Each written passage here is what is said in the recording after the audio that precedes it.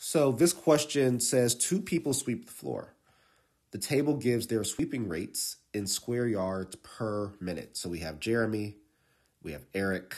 Looks like Eric is going a bit faster than Jeremy at 16 yards per minute versus Jeremy's 12 yards per minute. If each person sweeps the floor for 5 minutes, how much greater of an area in square yards does Eric sweep than Jeremy? Okay, so this is pretty straightforward because we know these rates are in per minute. So Jeremy, who's sweeping at a rate of 12 yards per minute, if he were to sweep for 5 minutes, we just multiply that by 5. And in fact, I don't like to use this because it looks like an X. We're going to multiply that by 5. And what we get is that Jeremy will sweep 60 yards, right? 60 square yards in those 5 minutes.